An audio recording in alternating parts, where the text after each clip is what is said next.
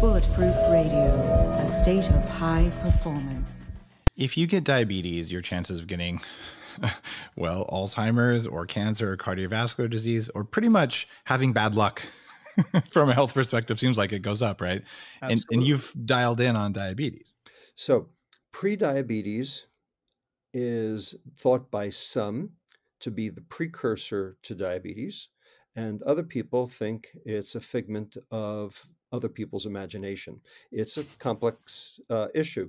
There was an article in Nature not too long ago that basically argued that prediabetes was really not a problem at all. I believe that it is a problem. Having said that, if you look at the number of prediabetics who go on to diabetes, it looks like it's about 33%. So just having prediabetes doesn't necessarily mean that the end is near. There are things that you can do to alter that. What we have determined is that prediabetes is a state of insulin resistance with reduced insulin response. Now, the question is, can the pancreas recover? And the answer is absolutely. And this is where people don't, sort of get it yet. The American Diabetes Association says that diabetes is a chronic progressive decline in beta cell functioning, leading to insulin deficiency for the degree of resistance. This is complete, total hogwash. Yes. And the reason we know that is because, go ahead. Oh, sorry, there's a lag on the line. I didn't mean to interrupt you. Tell me the reason. I'm interested.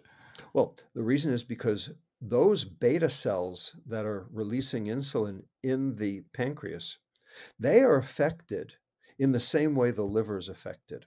And we now know that these patients have non-alcoholic fatty pancreas disease, not just non-alcoholic fatty liver disease. Wow. And so if they can clear the fat from their pancreas, those beta cells can come back full force. And so you can reverse type 2 diabetes, and you can certainly reverse prediabetes if you ate right. But if you don't eat what right, does eating right mean? Well, that's the whole reason I wrote the book. Exactly. So I wrote Metabolical to basically explain what is healthy. And based on the empiric data, based on the science, based on the pathologies that I describe in the book that belie chronic disease, I distilled all of the information down to 6 words. 2 precepts, 6 words.